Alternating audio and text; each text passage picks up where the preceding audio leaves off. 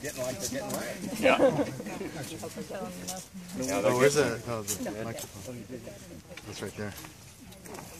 I don't know if we really need it. I don't think it'll even do anything. Testing.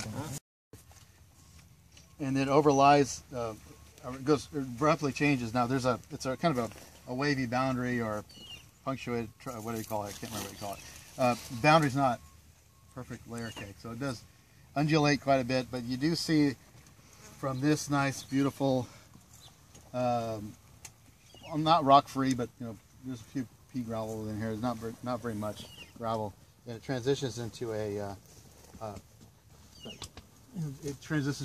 this pretty quickly and really quickly. So what you see here, and he irrigated this morning, although it's not completely gone down to the interface. What you'll see is this wetting pattern here will hit that boundary, and then we only irrigate what, 2 hours? Three. If he irrigated for 8 hours, we've done this like 12 hours. You'll find that we'll find that it doesn't go past that boundary. What I'll do is fan out this way and this way, end up driving over it with your tractor and compacting it. So we found that irrigating longer, we tried several things, and we really didn't realize this until we put the probe in and realized it wasn't registering below 16 inches. What the heck's going on? After a while, it was only 8 inches, even though we put on more water. And then we dug backhoe pits and we verified that what we're seeing here. We realized we couldn't irrigate the way we've been irrigating, because every year the vines would well, in this area, big chunk of this block would just essentially defoliate, and we call it crash. Especially with the rootstock SO4 not known for coming back, you couldn't irrigate it enough to come back. At the same time, we also noticed that in the springtime and in early summer, there was still a lot of moisture down deep that it was getting to. So we still didn't need to irrigate in May or June. But we did need to start irrigating in July. And then once we started irrigating, we had to keep up on it. So now we're kind of at an every other day cycle. Small drinks every other day. What were you before? What were you before? Once a week? Yeah. A larger amount? Yeah. 6 to 8 once a week. So you're not necessarily using significantly less water, but you're spacing it out in a way that's better for the plant. Yep.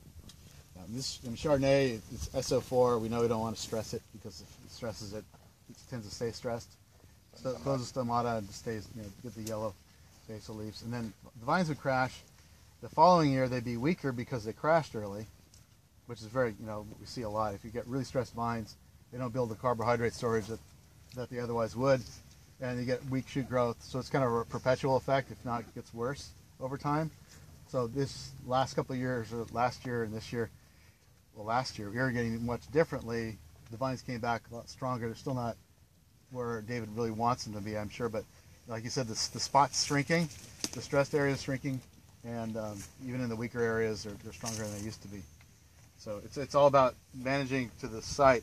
But what I generally find in almost any soil, even with the soil we're going to see in a little bit, the heavier soils, still the shallower irrigations, even though there's probably a little more evaporation going on, so we're getting a little more evaporative loss. We've got a lot more tight control over the water status of the vine by modifying the interval.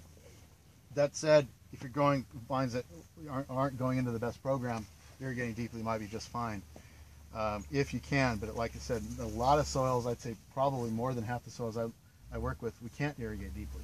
And so we're always up against this kind of situation. Maybe not as striking and distinct as this, but in some fashion we can't get water deep, even with all these artificial methods. I think the ripping does help, and I think the transformer helped to some extent, but it does cost money. So you can do some remediation, but you really, in many cases, you just can't get 100% to where you want to be.